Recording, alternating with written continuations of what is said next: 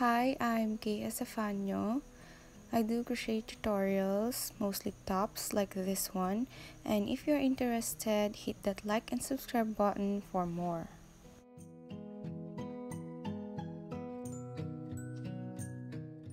So for this tutorial, we will need any fingering weight yarn, a 3mm hook, pair of scissors, tapestry needle, and stitch markers.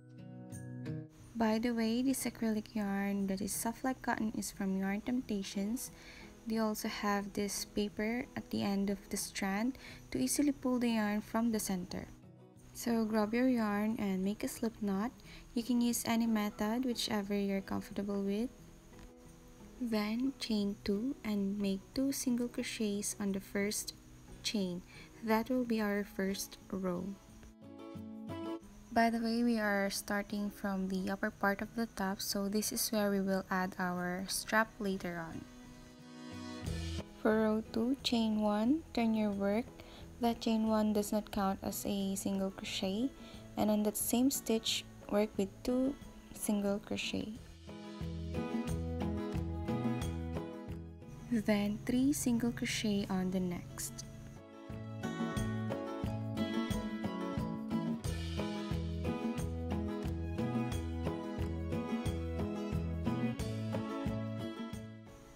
For row 3, chain 1, turn your work, that does not count as a stitch, then 2 single crochet on the same stitch.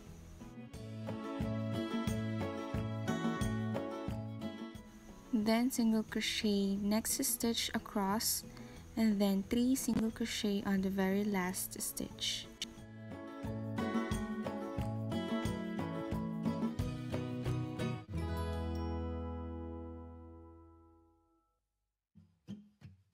And that will be our third row, and to make sure you're doing it right, you should have a total of 8 single crochets. For row 4, chain 1, turn your work, that does not count as a stitch, 2 single crochets on the same stitch, single crochet on the next stitch across, and 3 single crochet on the very last stitch. You should have a total of 11 single crochet.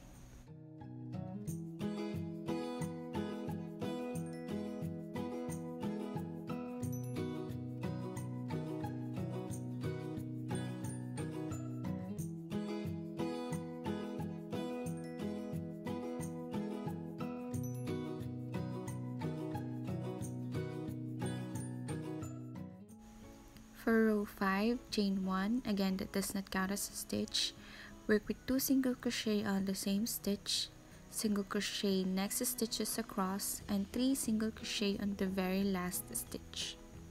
So basically, in every row you add, you will start with a chain that does not count as a stitch, turn your work, make 2 single crochet on the same stitch, single crochet the next stitch across, and 3 single crochet in every last stitch of the row. So your total count of stitches, to make sure that you are doing it right, you will just add 3 in your total count. So for row 5, you will have a total of 14, for row 6 with total of 17, for row 7 with total of 21, and so on and so forth. Your total rows will depend on your size. This is the first one that I made. This is the strap. This will be just above the nips when worn, and we will just have a little bit change on the pattern when this part of your project reaches just an inch away from the center of your chest. So to achieve that slight curve, our pattern now will be chain 1, that does not count as a stitch, 1 single crochet on the same stitch, single crochet all the stitches across, and 3 single crochet on the very last stitch.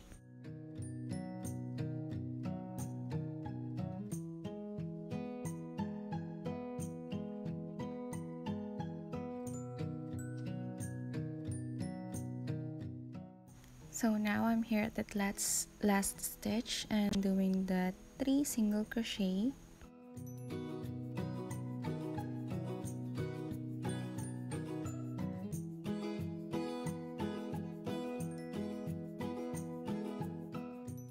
For the next row, chain 1 that does not count as a stitch, turn your work with 2 single crochet on that same stitch, single crochet next stitches across, and into the last stitch, make only 2 single crochet.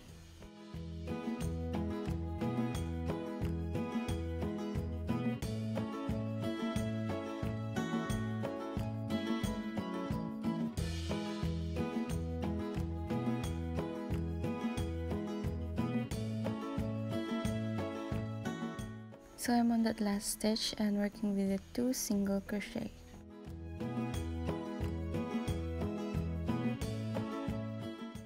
Next row, chain 1 that does not count as a stitch, turn your work, single crochet on that same stitch, single crochet next stitches across, and again 3 single crochet on the very last stitch.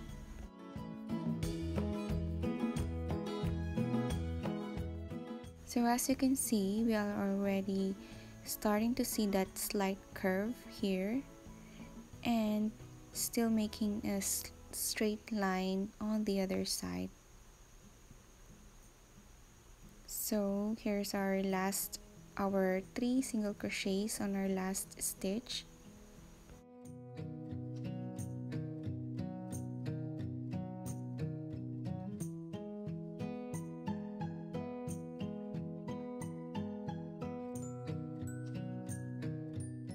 After that, we will just repeat the same pattern on our last 2 rows for 3 more times until you reach on this line. Then it should look like this, and before you cut your yarn, you should end up on this part.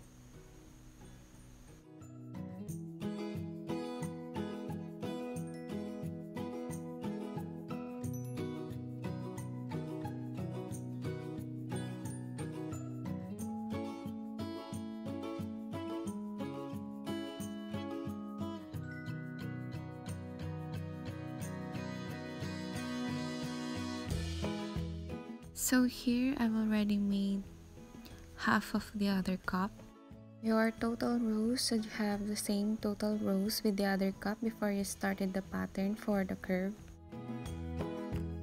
So now determine the right side. Right side means the outside of the top when worn.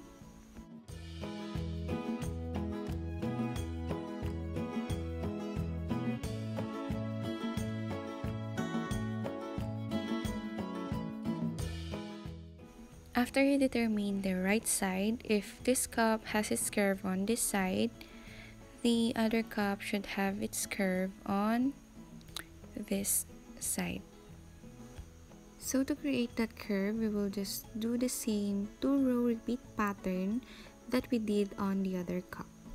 That means every time you start your row here, we will just chain 1, turn your work, and 1 single crochet in the same stitch and single crochet next stitches across.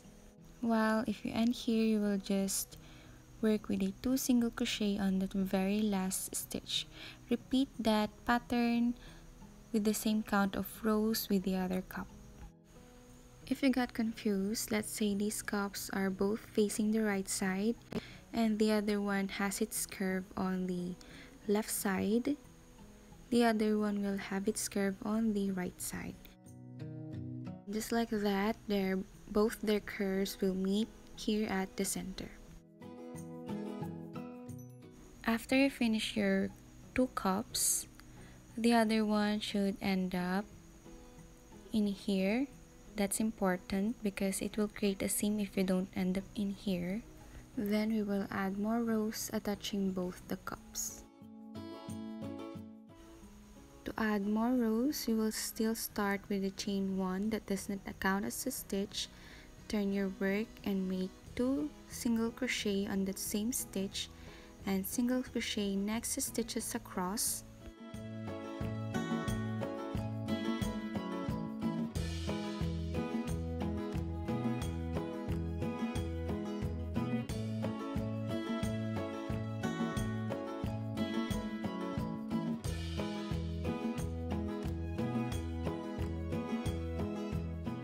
To join these two cups, after your last single crochet, chain 1 and continue making single crochets to the other cup.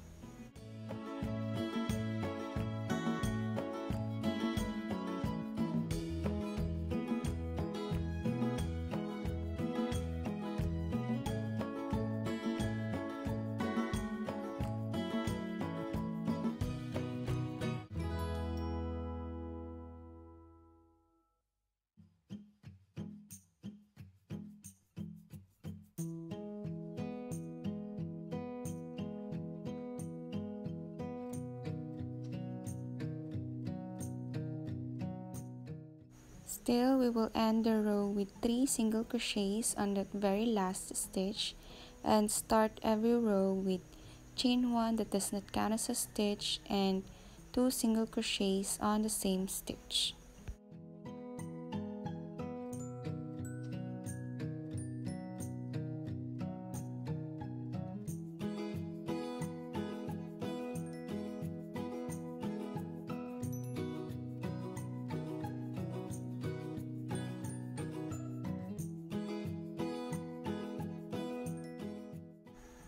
After a few more rows with increases, you should have a slant line on both these sides.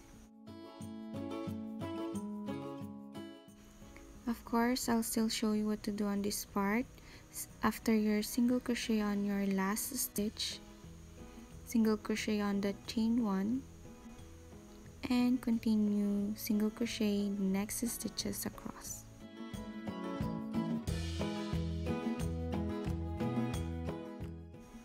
After a few rows, it should look like this.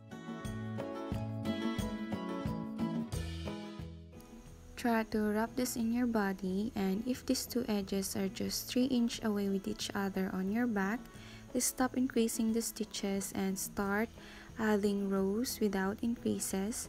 Make sure to have the same count of stitches every row until you reach your desired length of your top.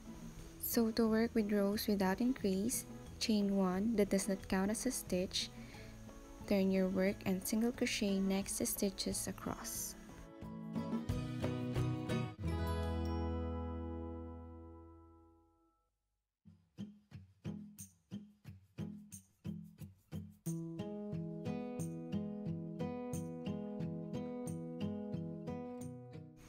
Repeat adding rows with the same pattern until you reach your desired length. And here's my last single crochet, and starting with the next row.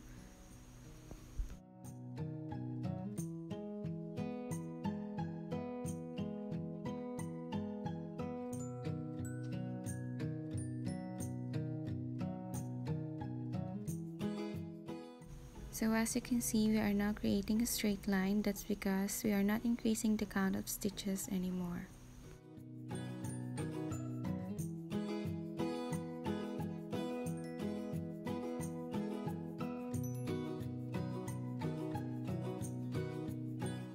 So after you've done that, we will now make spaces for the lace, the crisscross lace to be exact, and we will use a mesh stitch for that. So to create a mesh stitch, chain 5, skip 2 rows and single crochet on the next. Again, chain 5, skip 2 rows and single crochet on the next. Keep repeating that stitch until you reach the slant side. Once you reach the slant side, it should look like this, and on that slant side, you will just work with a single crochet each row.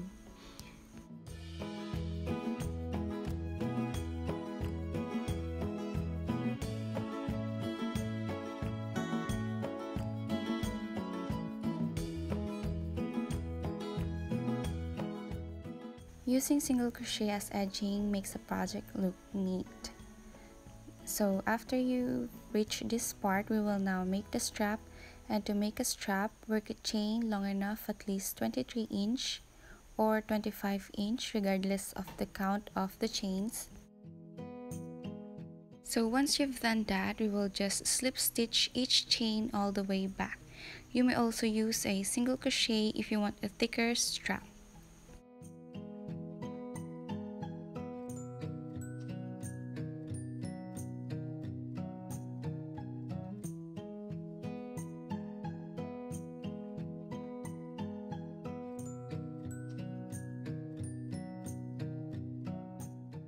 Once you're back, you will just continue working with single crochets until you get to the other cup and do the same pattern for the strap.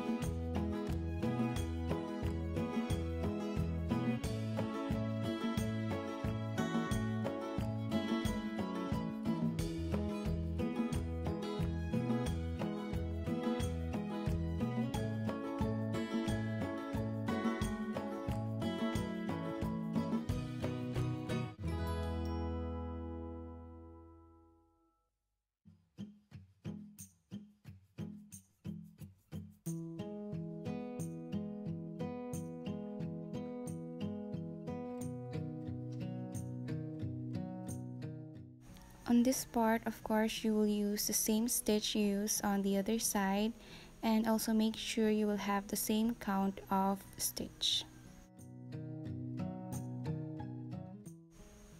Once you've done that, find your center stitch at the bottom of your top, put a stitch marker on it, also in every 10th stitch, both sideways.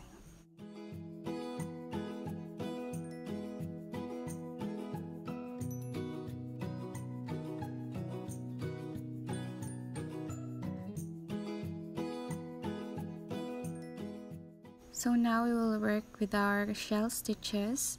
Work your shell stitches in every stitch marker, but mine is too close for our first stitch, so I'll just make a chain that is long enough to reach the next stitch marker. For your size, if your stitch marker is just 5 stitches away, you can start your first shell stitch on your first stitch marker. So here's my first marker, and to make a shell stitch, you will just work with a 2 double crochet, chain 1, 2 double crochet, same stitch.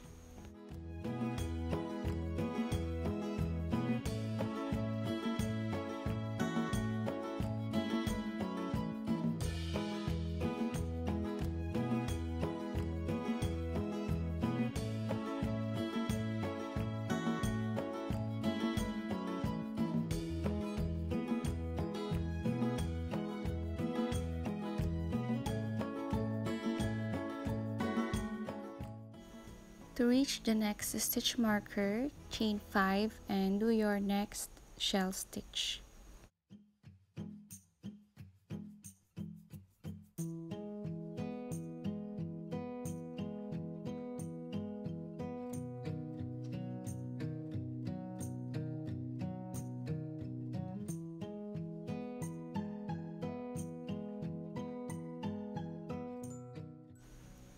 Again, chain 5 and shell stitch on the next stitch marker. Repeat that pattern in every stitch marker.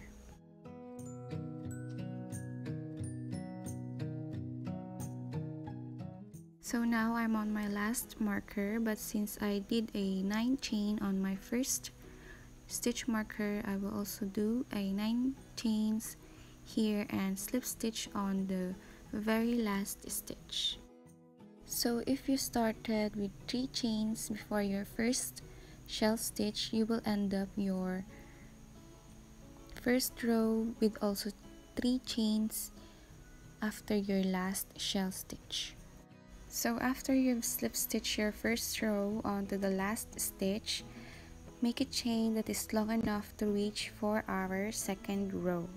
So mine is 9, so I will also make 9 for the second row. So for this row, our shell pattern will be 3 double crochet, chain 1, 3 double crochet, same space.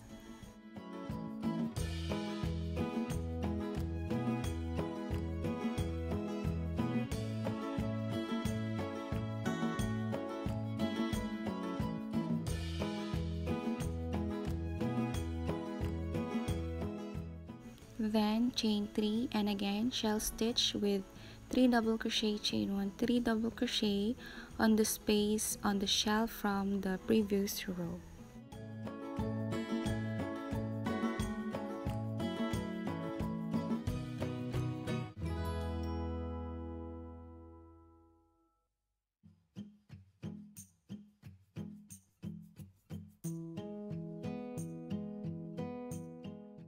Again chain 3 and make another shell stitch with 3 double crochet, chain 1, 3 double crochet on the space on the next shell. Repeat that pattern across. So depending on how many chains you started the second row, you will also have the same count of chains to end the row and slip stitch on the last stitch.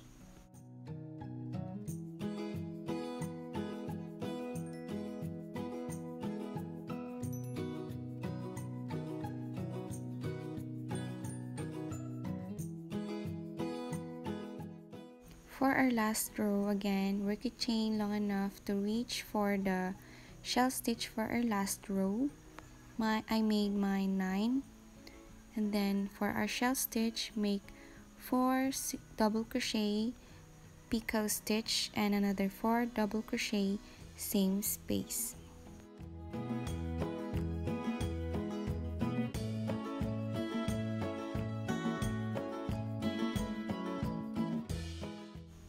To make a picot stitch, chain 3 and slip stitch on the first chain.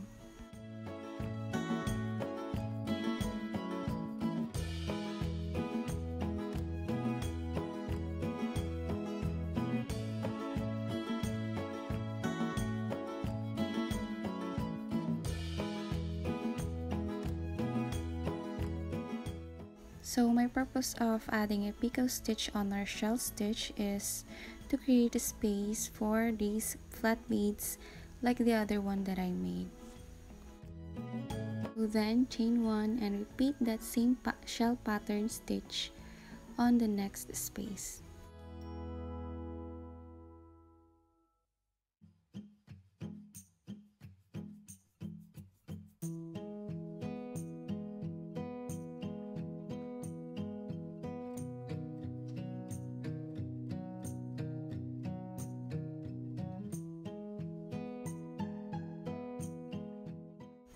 Repeat the same pattern across.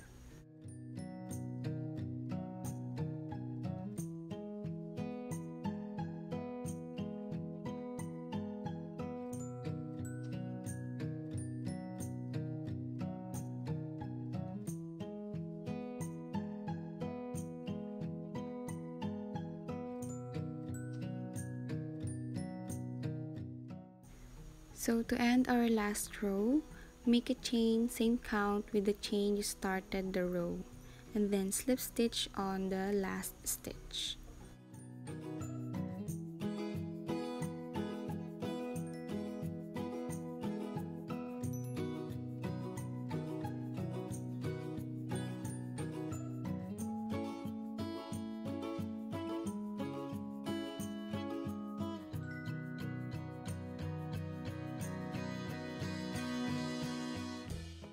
As usual, for our back lace, I always double pull my yarn and work a very long chain.